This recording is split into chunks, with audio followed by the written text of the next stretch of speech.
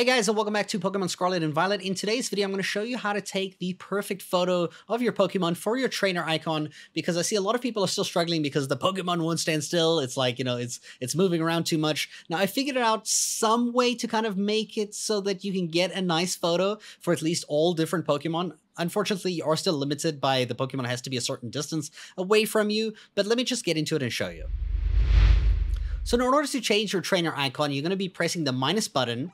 You're going to be pressing the X button down into profile. And then from here, you're going to hit plus and you're going to go to trainer icon and you're going to be taking a new photo. Now, if you look at my top left photo, you can see I have a really nice photo of Iron Valiant, almost like whole torso plus head. Like, that is a brilliant photo. You're probably asking, how did I get that? Because normally it's insane, and this is not in the wild either. So essentially what you should know is that when you throw a Pokemon with the ZR key, right, the right trigger, you'll see that the Pokemon Iron Valiant is facing me right now. But if I turn around and I go over here and I throw it, you'll see it will still be facing that same direction.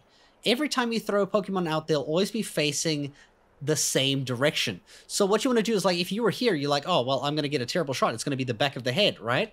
Now, I don't want that. So I'm going to put myself in a position where Iron Valiant is going to be there in front of me. You're going to press the minus key. You're going to press X. You're going to go down to profile. Now you have to do this fast enough because after a short time, the Pokemon goes to sleep. Go down to trainer icon and then take a new photo.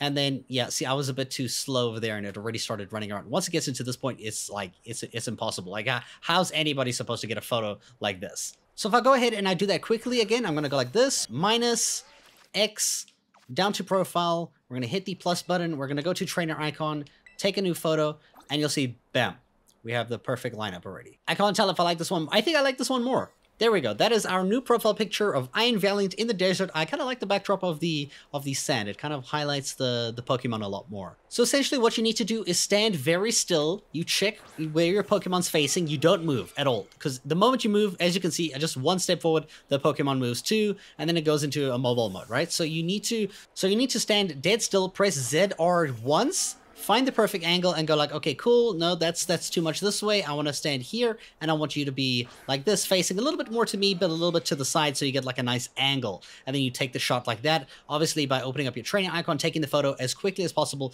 before it starts moving. And that is all you need to know, guys. I hope you guys enjoyed this video and thank you so much for watching.